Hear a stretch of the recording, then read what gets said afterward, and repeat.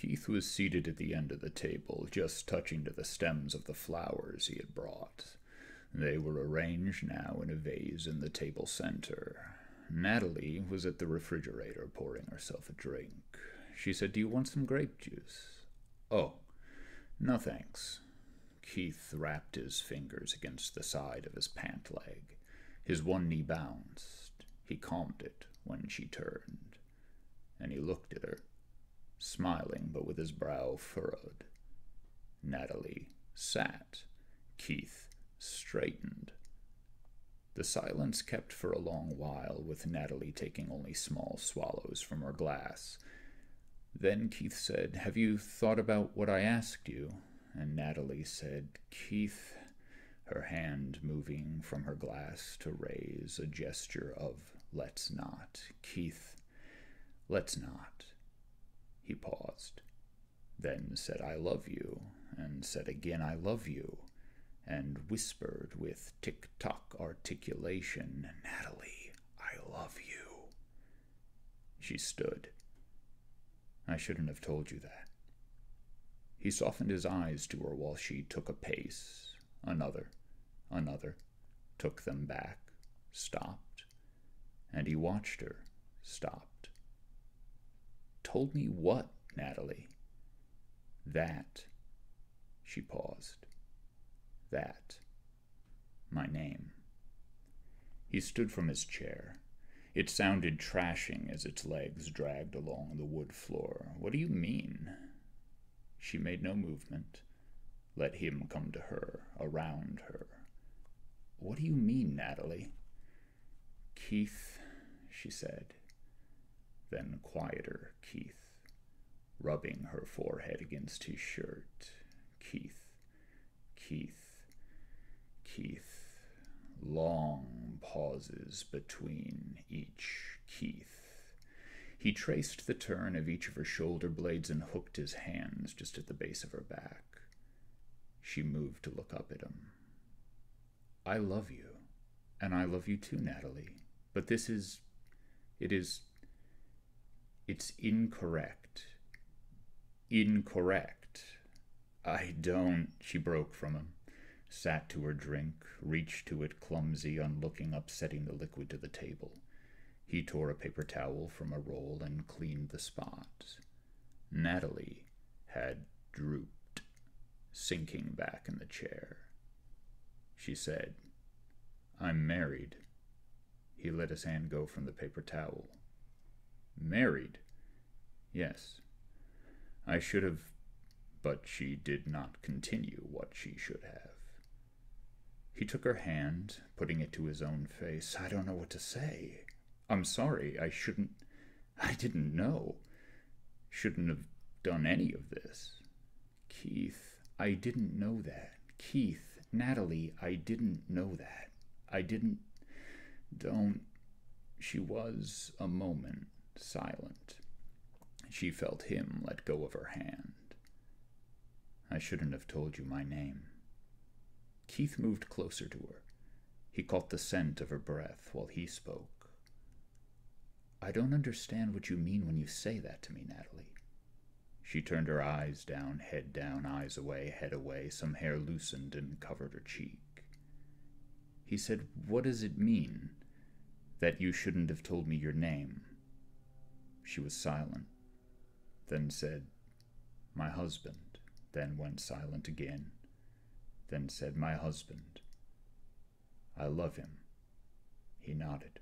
He clasped her hand and let his head come to hers. "I understand. Of course I understand. I'll leave, Natalie, and I'll leave." He motioned to stand. She whispered, "No." He stayed, half standing, trying to meet her eyes. She whispered, "I don't want you to go." "I'll stay then," he said. She tightened her touch to his hands. "I won't go anywhere then," he said, and then said, "I love you." She said, "I know that you do." Then, "Keith, I know you do." Then released his hand, inched her seat back. They both were silent again. After a moment, she said, "I'm going to tell you something now, Keith." He did not move. He did not respond. she continued. I'm just going to explain this thing to you. I'm going to tell you this. He did not move. He did not respond. She said, I'll tell you. She sighed, almost a groan. I'll tell you. My husband and I play a game. It's what we do. Our life. How we live our lives. Our life. She paused. After we met, and after we had fallen in love, and after we were married, and that all happened very quickly, we started this game. And what it is, she coughed, what it is. Every month of the year, we live as different people, but as the same people in each particular month every year. Keith blinked. Natalie, I'm not certain. She motioned softly at him with one finger, her eyes wincing and looking off somewhere to a light fixture.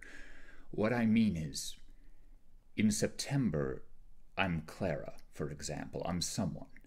But in March, I'm Nancy. Not just in name, not just I call myself it, but in everything. I am it, an entirely different person. I live as an entirely different person. But each person has only that month, and then they're gone until the next year in that month. She paused and pinched at her nose. It's difficult to explain. Keith leaned in towards her. No, I think... But he stopped without saying what. She paused to wait out his, and then said, When I'm Clara, for example, I don't think about anything that happened to me when I was Jill. I live as though I don't have those memory, that history for the months I'm Clara or Suzanne, someone, whoever. I'm not allowed. I don't know whatever it is that Clara knows. About herself, that is. Right now, I don't know what I did last month because I don't have last month. I only have this month, last year, and whatever I want to say happens between. She paused. Only, of course, I do know what I did last month, every month. Everything I know is everyone I am, but only because I'm not doing it correctly, only because I'm... She paused. I'm not... She paused. Keith touched her leg. Natalie, I think I see what... He paused. You play a game? You, your husband. Yes. You live together as... You pretend to be different people, like a game. Yes? No. No. She swallowed purposefully several times. No. We don't live together when we do this. We might end up together, of course. That's entirely possible. Wind up knowing each other, bumping into each other. Who I am in March could meet with who he is in March, and do. They do. They have. They can do whatever they want. We can do whatever we want. But not as us. I see. I don't think we are only us. Only together and us. Only in October. Natalie, so... Her breathing came sharper. So I can't be saying this to you. I shouldn't even know it. I shouldn't even still know you. You see? Keith touched her to steady her from shuddering. She said, I'm betraying him. No, Natalie, listen, I'm betraying him. Everything will end now. No, Natalie, do you hear yourself? Do you see me here? She was gasping and touching her throat, rubbing her palms like she were smoothing the skin down. Keith took her to his body. She said, I love you, though, Keith. Keith, I do love you. I know that. I love you. Natalie, I know that. I love you. And she repeated the phrase like burbling over and over, shaking in his arms. He waited until after she had quieted to tell her again, I love you too, Natalie. Her eyes stung and she jerked her face back to see his. No, you can't. I love him, and it's In 3 days. 3 days from now, She trembled again. He held her. He whispered, his mouth to the skin of her neck. Natalie, please listen to me. She said, 3 days from now. Listen to me. I won't be me. I won't know you. Of course you will. I already shouldn't. I shouldn't be me. I shouldn't know you. God damn it. You obviously do. You obviously are. You obviously will, right? And aren't I right here? She calmed all of a sudden, pushed back her hair, set her eyes stern at him, tapping her face back, chin toward her chest. Yes, I know I will. Yes, I know that. She paused. But I won't let myself know that. And I already shouldn't have been here, shouldn't be me here still. And I never should have told you, Natalie. I don't understand why in hell you're speaking to me this way, Natalie. For Christ's sake, I love my husband. I shouldn't have said these things to you. It doesn't matter that... But she stopped before saying what it didn't matter that. He waited for her to go on, and when she did not, he said, Doesn't matter that what? I won't be who I am now. Soon. I will love you, but I won't let myself know that I do. That's ridiculous. She went silent. He said, Listen to what you're saying to me. She kept silent. He said, You love me now, yes? She nodded. He said, So in a day, in 3 days, in 4 days, love me still. Stay with me. Whatever you mean about your husband, we'll talk about. Stay with me. She continued nodding more distinctly, but said, I can't. He shut his eyes. He had begun to perspire. You can, Natalie, you certainly can. Do you... He paused, seemed almost to laugh. You aren't insane. Who in hell is your husband? How does he care for you? How does he claim to be worth your loving him this way? Natalie, I don't believe a word of... Listen to me, Keith. I only love you who I am now because I met you when I met you when I am who I am now. She tensed, the joints at her shoulders popping. And now I've betrayed him.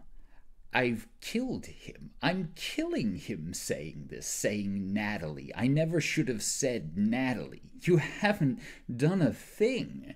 He laughed, kept laughing, not manic, as if at a punchline to some mild joke. Natalie, honestly. She was staring at him. You mean to say that if you see me in 2 months, you won't love me? She stared. But next December, you will. Next December, Natalie will love me, but not until. She looked down. I always will. Her voice had broken. So just think what you're saying. I will, though, just as with my husband. But here she stopped talking and would not meet Keith's eyes. He stared at her forehead for several minutes, his eyes moving with calculations. Finally he straightened and said, No, I don't believe you. He paused. No. What are you even saying to me, Natalie? Do you love me? Do you love me, yes or no? She meekly said yes, and her head limply turned to one side. Yes? Then what are you saying this nonsense to me for? I don't believe a word of it, Natalie, and I don't know why you think I would, why anyone would. Now, listen to me. She stayed silent, listening. He repeated, Now listen to me, will you? She closed her eyes, nodded. I do not and will not believe what you're saying right now. Have you listened to yourself? Why are you saying these things? Are you afraid of something? Are you afraid of your husband? No, because He gestured out to either side arbitrarily. "Because this is nonsense." Her features tightened, and she whispered, "No." He nodded forcefully, standing to his full height. "Yes, oh yes, Natalie, no." He waved his hand in front of her once. "No, you're not married." Or, he waved his hand again, a breeze stirring to the skin of her downturned face. "Or, if you are, yes, fine." He paused. "Yes, fine. If you are, then you are. But do you expect me to— why do you tell me this? Honestly expect me to believe about some nonsensical— about some game? I'm not a fool, Natalie. I'm not a child." She had started to cry, weeping with no sound. "Why do you play this game?" The table shook to him, slapping his hand to it, the vase nearly upturned. "Why? If, Natalie, you had any feelings, why?" She stopped breathing. He paused to swallow. "What of the things you've said to me?" She opened and closed her mouth, her lips suctioning, her jaw clicking each time. "Were they a game? Were they part of some game? With your husband? You say I love you. Are you playing a role? Were you, when you told me that, playing for him?" She caressed the edge of the table. She swallowed between each word. "No. I love you." Keith held her to his gaze, but stood and moved down to the end of the room. "You love me?" "Yes." He nodded, sharp. "And next month you'll not be—" He waved, his arm hitting the wall. "You. Is that it?" "Yes." "And so you'll—" He stopped, ran his hands over his face, rubbing at one eye for nearly a minute. "Natalie, I ask you, will you love me then?" She went, silent, and stayed. Except for some slight swaying at indistinct moments, she was immobile. He forced himself to look at her. "There," he said. "Okay, I understand. It's a game. Are you playing your part well?" "No." "No? It's a game?" He paused. "You're not playing well. It's a game, you mean you aren't winning?" She took in a sudden breath which grated her throat, slipped from her chair to the floor, scurried to the wall, and propped herself up in its corner. Keith went to his knees to her. She had lacerated her elbow in the fall. He touched her foot at the end of where her one leg was outstretched.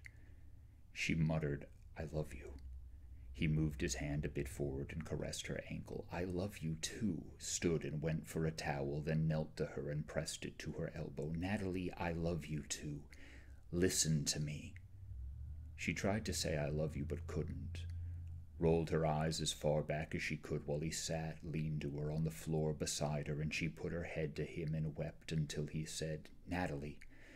And she wept, and he said, "Natalie, I want you to listen to me now," and looked off to the door in the corner of another room and said, "Natalie, just listen," but said nothing for her to listen to, and she wept.